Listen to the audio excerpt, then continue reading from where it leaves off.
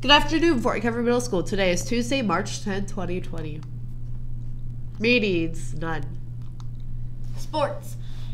Band and choir members, your pizza and sub orders are due Thursday, March 12th. Notes.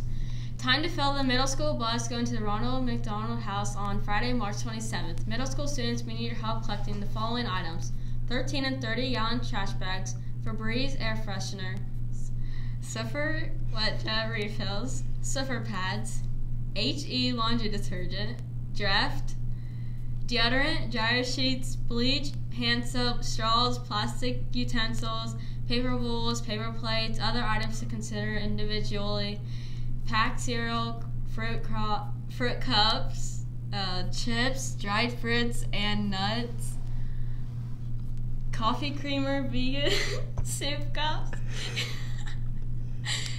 vegan rice cups, beef jerky, smoothie mixes, granola bars, juice boxes, popcorn, and Nesquik. More items on the filler bus paper. You can drop off your donations to the following rooms: 6th grade Mrs. Judy, 7th grade Mrs. Collig, and 8th grade Ms. Fulcamp. Thanks for all your help with this project. Help us make a difference. St. Baldrick's will have the annual Head Saving event on Friday, March 13th at 7 p.m. The event will be held at the Catholic Financial Life Building in St. Joe. There are brochures in the office if you are interested in getting involved. Here are the 8th grade favorites for this school year. Class Clown, Drew Langenkamp and Paige Guggenbiller. Quietest, Monty Jones and Libby Schlarman. Most likely to succeed, Trevor Highcamp and Megan Evers. Most athletic, Troy Holman and Mara Pearson. Most likely to fall asleep in class, Jose Martinez and Jossie Schlarman. Most likely to be on the $24 bill, Alex Evers and Brittany Tebby. We would like to take the pictures on Wednesday the 11th at the end of recess before 5th period. Birthdays. Happy birthday to Mr. Brown. Happy birthday. Menu.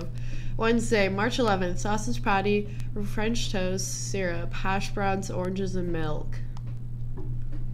Random fact. Oh, Ellie. The entire world's population could fit inside Los Angeles.